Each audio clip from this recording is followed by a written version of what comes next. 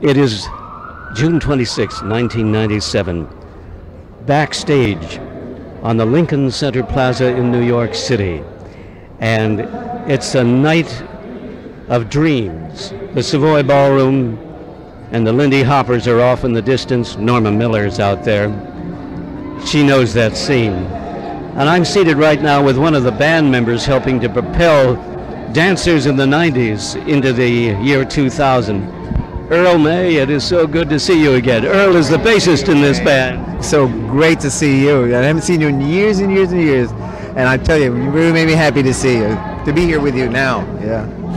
It's a pleasure for me as well. Thank you. Earl, let's catch up on your career and your art form behind that bass of bow and pluck.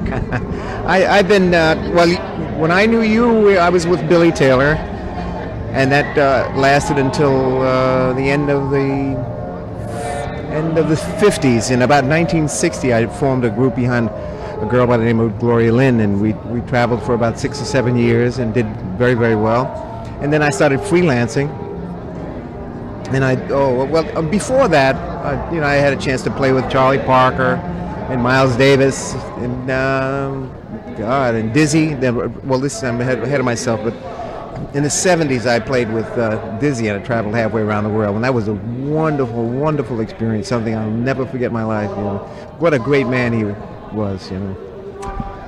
If I might expand on it a little bit, when you worked with Dizzy, you must have gone through a life learning experience, unbelievable. Exactly, and that's exactly what it was too.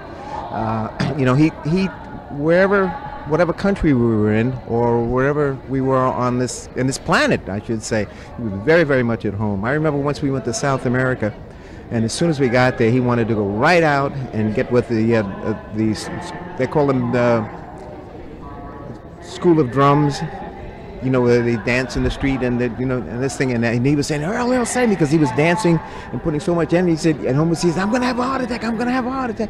But he just couldn't stop. You know, the music is so strong, you know, and it was just so wonderful to be there, and Israel and Europe and every place, you know. I mean, if I had to go around the world, that's the guy to go with, boy, because he really make everybody around him feel really wonderful and warm.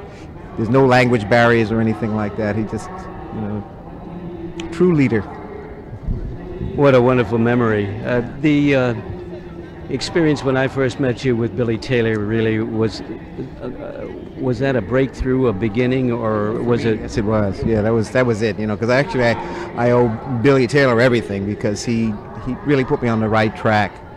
You know, he says, I think what you need, because I was so raw, so young, so raw, and he said, I think you know, if you took a couple of bass lessons, you'd do yourself some good. So he introduced me to Charles Mingus. And I studied with Mingus, and Mingus was just so great to me, man. He really put me really on the right track, you know. And you know, it's just that I'm unable to keep up with the studying part of you know, what you really have to do every day, because I'm so busy. But and I lack it. I mean, I can tell it in my playing. But maybe you might not be, but I can tell that I could. So, Earl, you're a modest man. I know. That experience with Charlie Parker, that was a window of opportunity, and I imagine a challenge. It really was. You know, we went down to Baltimore and played at a place called the Comedy Club in Baltimore. It was just for a week, you know, and let's see, who was in? Wade Legge was. Do you remember Wade Legge? And the piano player, I mean, the drummer was the son of Brian. I can't think of his name. A trombone player that was in town had a young son who played, and he played drums with us. You know, it was a really wonderful experience, because Idris Suleiman, I saw Idris after we came back, and he told me, he said, you know, I was hanging out with Charlie the other day, and he said, you know, I was playing with this young bass player. This is Bird telling Idris this, you know, and Idris is telling me this, and I was on cloud 9 when he says, what? I didn't know that Bird even heard what I was playing. You know, I mean, he's had such great musicians with him, you know, but he said, I had a wonderful experience playing with this young bass player, and he really sounded great. So that's something that I've been riding on for a long time. Well, as you look at these years, it's 1997. Would you do it again? Oh yeah, oh yeah. I had a glorious career, man. I've had a glorious career. I'm very happy to, you know, God's really been good to me, and well, I have to say that, you know. Yeah. I've been talking with Earl May, and Earl, through the years. So great to see you again. You know. Great to see you too.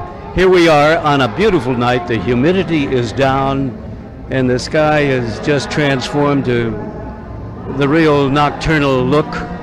And we're seated in an unlikely setting in one of the biggest cities in the world. People are dancing outdoors to a big band, and it's all in the tradition of swing. We're in Lincoln Center Plaza, uptown in New York, around 63rd Street, and the landscape is beautiful, and the architecture is great, and Earl May, the music is even better. Oh, thank you. I'm having a great time. I'm so glad I took. I was supposed to play with Billy, you know, in paying tribute to I think it was Jack Kleinsinger. There was a bunch of us that had, and I gave that up, and I gave another gig up with Frank Forster just to be here tonight with, you know. So I'm very happy that I did that. Thanks very much, Earl May. Thank you.